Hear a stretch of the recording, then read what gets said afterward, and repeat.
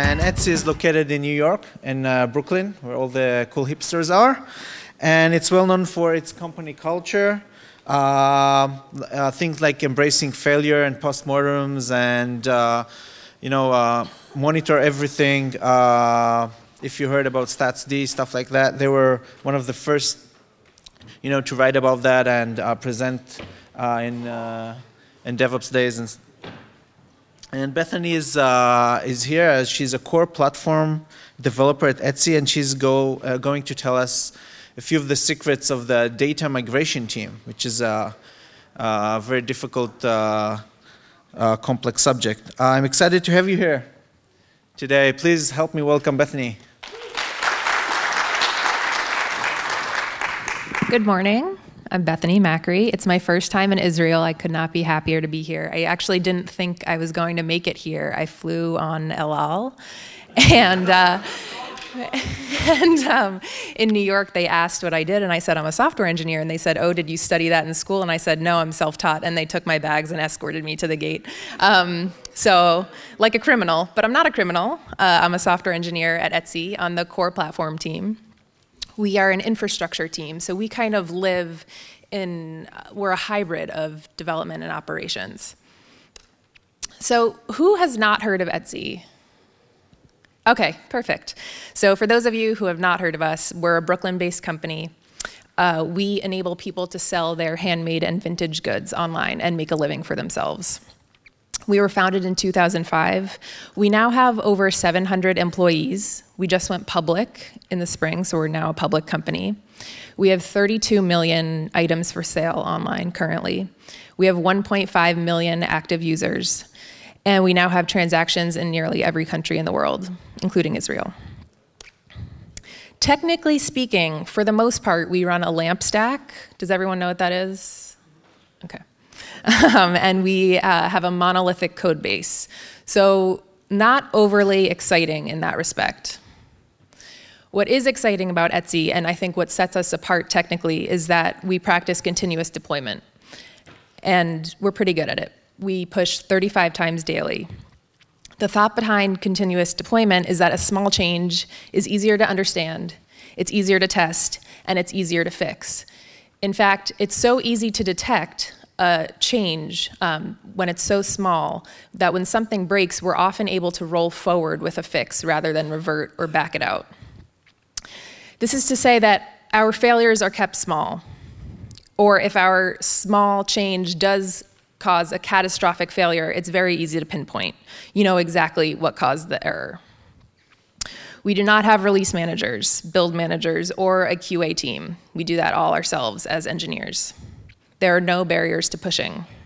This is actually our former CTO's t-shirt company that he used to sell these t-shirts on Etsy, and this is one of our aesthetics, to borrow a term from the keynote speaker. Continuous deployment fosters and maybe even forces DevOps collaboration. This is the ratio of software engineers to operations engineers at Etsy. There is both a clear separation and shared responsibility between engineers and ops engineers. For us, DevOps is not only about having dev and ops be the same thing. We have really good engineers, we have really good operations engineers, but we cooperate. Whereas typically you have engineering in one silo and operations in another silo, and they don't talk. Or when they do talk, it's contentious because development makes some feature or piece of infrastructure and lobs it over the gate to operations, and operations says, no, you're insane. And then development sees operations as blocking their deadline. We have developers who are empowered to think about the operational implications of their code. And we talk early, we talk often, we talk before deploy, we talk after deploy, and we perform game days with our operations engineers. What underlies this cooperation, and what I believe is the most important thing that sets Etsy apart, is our culture of blamelessness. That means we conduct blameless postmortems when something goes wrong. There's no pointing fingers, and yet this does not mean no responsibility is taken. Having what we call a just culture means that you're making effort to balance safety and accountability. and that people who made the mistake are empowered and enabled to give a detailed account without fear or punishment of retribution.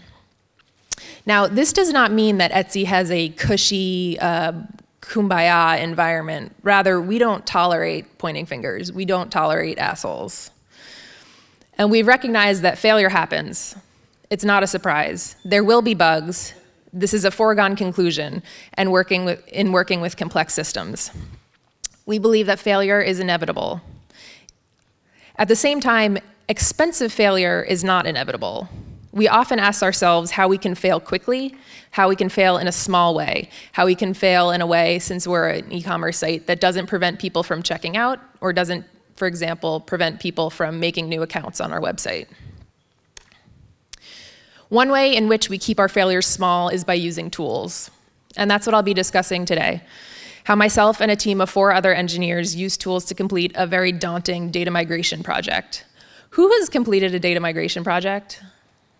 Okay, so you know, it sucks. It blows. And the reason it blows is because it's scary. It's scary to lose data. It's scary to corrupt data.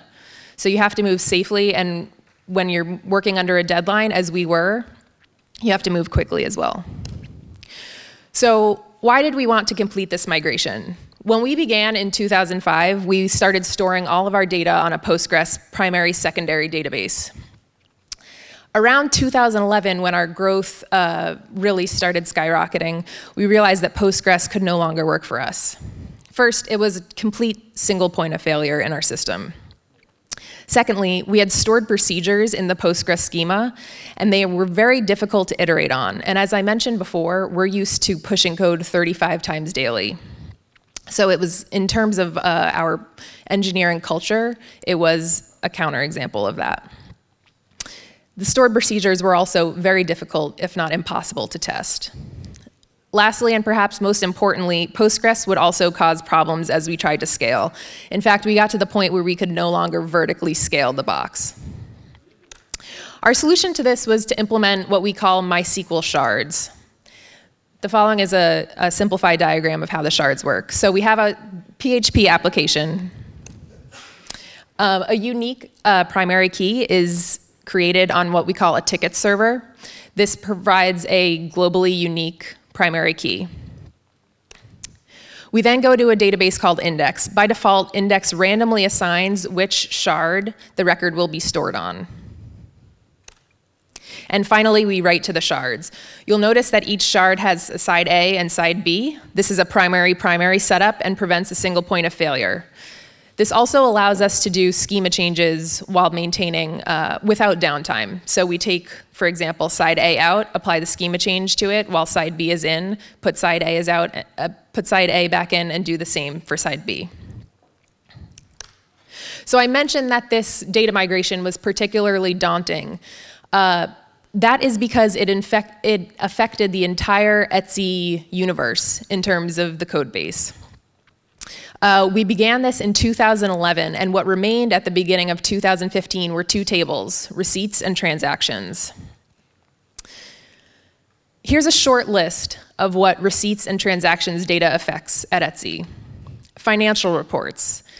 This is especially a touchy subject for us now. As I mentioned, we just went public, so we do not want any of our financial reports reporting false information. Checkout. So the ability to create a receipt upon checkout can actually halt the checkout. So if you cannot create a receipt or a transaction, you're not able to check out. Marking a receipt as paid or shipped. This is something important to both the buyers and the sellers, but more so to the buyer, as they've often already put money down on the item. And people get very sensitive when they've already purchased something. Email notifications as to when the item will be shipped and arrive.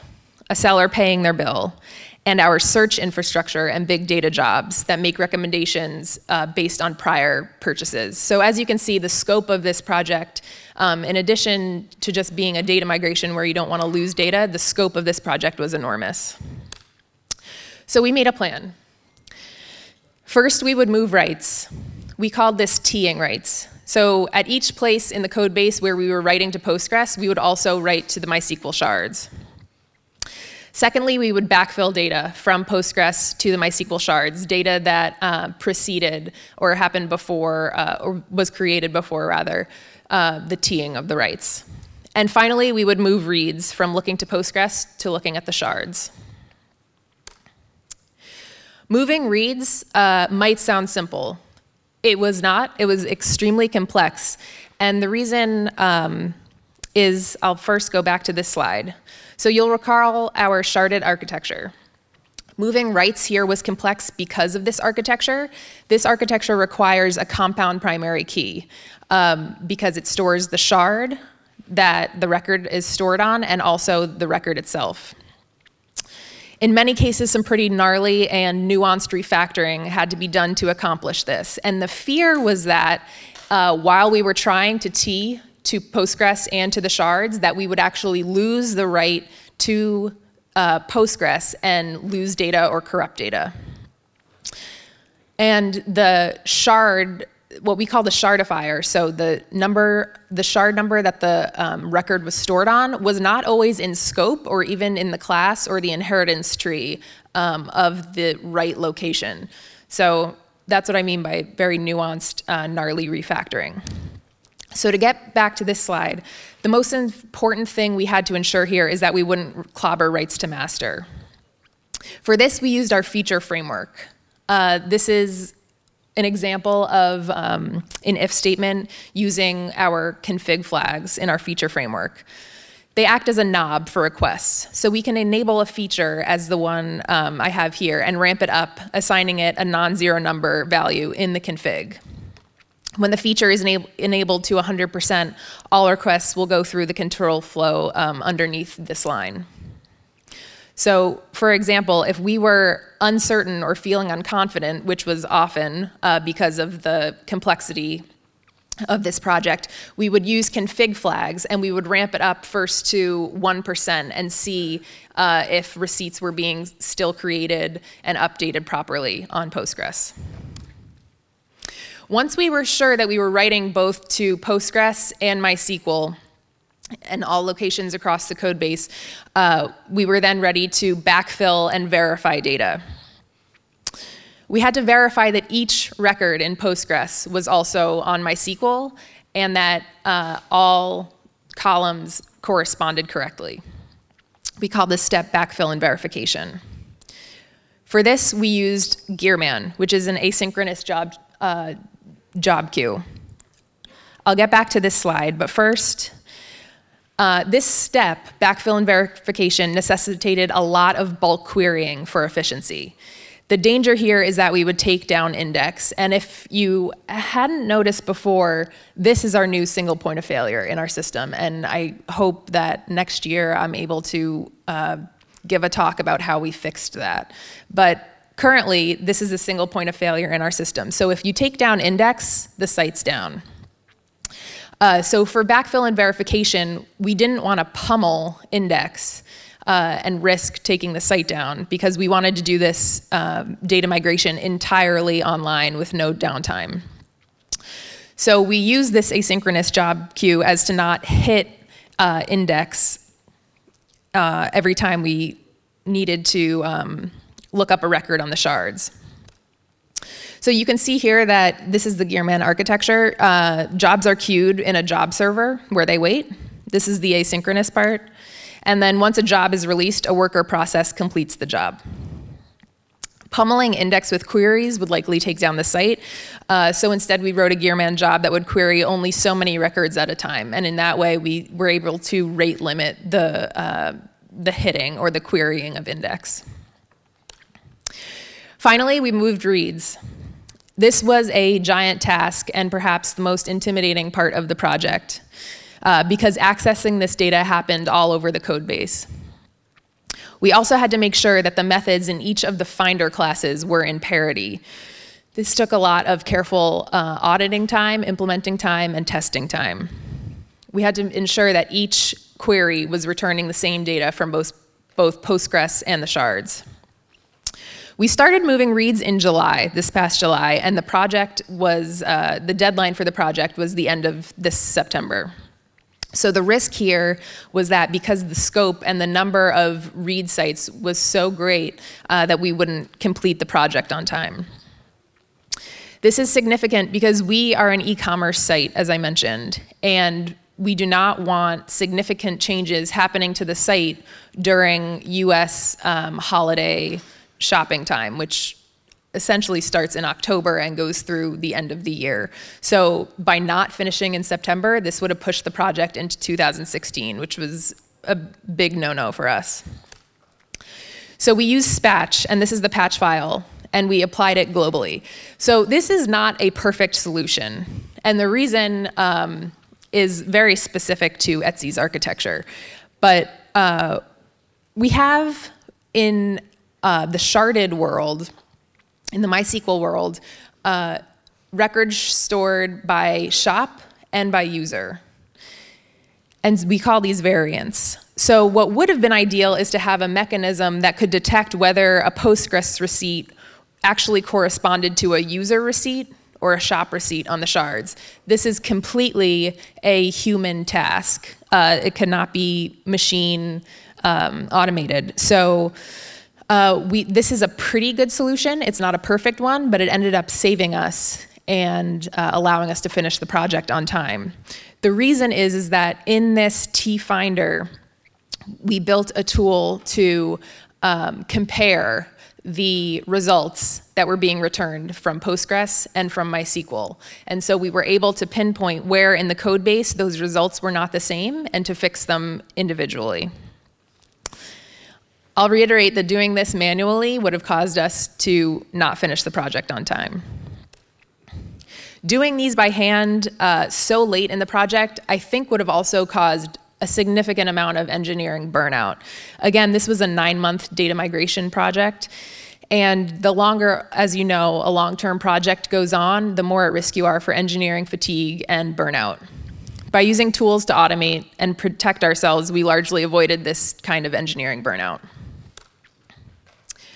Again, at Etsy, we acknowledge that failure is possible and even inevitable.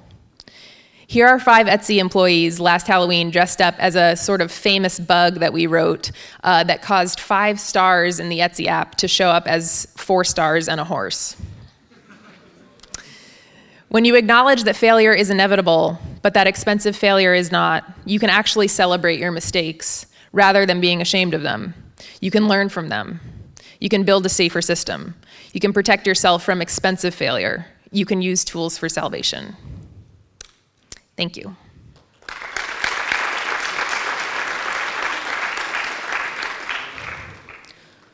Questions?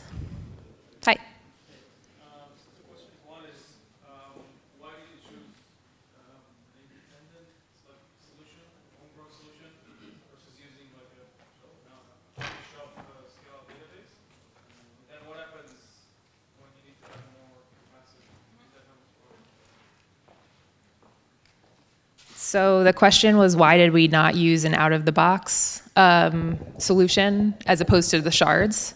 And then the second question was, I'm sorry, I'm really jet lagged, remind me? How do we scale out? So the first, the answer is that we inherited a large number of engineers from Flickr. And Flickr had a pretty funny and famous problem where during the 2008 election, is everyone familiar with Flickr? Okay, okay. During the 2008 US presidential election, President Obama created a Flickr account and took the site down because it was so popular. So the engineers from Flickr learned from that and brought their experience over to Etsy, and what the shards allows is a reapportionment of the data. And so that goes to speaks to your next question, which is how do we scale? We scale horizontally. And the shards now, my slide is a lie. Let me go back to it. So, okay. So, yeah, this is a total lie. I'm sorry. The reason it's a lie is that it makes it seem that the shards are one box, one database per box. We actually have logical shards, so we have multiple databases per box, and so we can scale by moving data around as we add boxes. Does that answer your question? Other questions? Yes. Did you think of using a consistent hashing algorithm instead of needing a specific hash and then obviously factoring, like something more implicit? As like opposed to magic. randomly assigning the shards? Yeah. So you won't have to refactor all the code in every place to have a primary key that is both the original key and the shard. So just you get the key and then you say, okay, this is shard 2, just because the hash of the key is whatever. Right. That would have been the question was, why didn't we consider a consistent hashing algorithm rather than a compound primary key? I think that would have been a better way to go in hindsight. Yeah. Yes? Do you do cross-shard joins? No. The question was, do we do cross-shard joins? No, we do not. We try to keep our SQL as simple as possible. It does happen in the code base. It's very rare. We try to keep it as PK lookups globally. Yes? Where do you store files? In the shards, or do you have a separate location? I uploaded images. So the question was, where do we store files, on the shards or some other place? The answer is we have an entire photos stack. Those are actually stored in our own database, but not on the shards, and eventually in S3 once they get older. Is that what you were asking? Yeah. Yes? Could you give a hint about how you manage the index, how you manage to make it non-false points? What you said you're going to... So the question is, how did we make index not a single point of failure? We haven't yet. No, we hope to. That's some of the work that we'll be doing in 2016. What are your ideas? I don't know. I think distributing index would be extremely complicated, so that's why we haven't done it yet. We don't have any, there's no clear road forward. Do you have any ideas? Oh, all right. Any more questions? Okay, thank you so much.